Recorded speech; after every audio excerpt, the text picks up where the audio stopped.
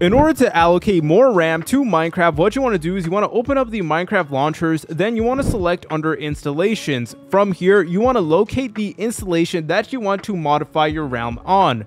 So for this video, I'm going to go ahead and change the RAM for the latest release, which at the moment is 1.21.1. The next thing you want to do is you want to select on the three dots right over here and then select on edit. Then you will notice that we will get this screen over here. What you want to do is you want to press on more options. Then you'll notice that there is going to be a text right over here underneath a JVM argument, and you want to go to the first section over here, which I'm highlighting, and you will notice that there is a number right over here, and this number actually determines what RAM we have in Minecraft. So at the moment, we currently have 2 gigabytes of RAM, but if you're running like a bunch of mods or stuff like that, you want to go ahead and increase this. Now, obviously, this will depend based on how much RAM your computer has. So personally, my computer has 8 gigabytes of RAM, so I'm going to delete the 2 and then include a 8 right over there because I have 8 gigabytes of RAM. However, you guys can go ahead and fiddle around with this until you find something that works for you.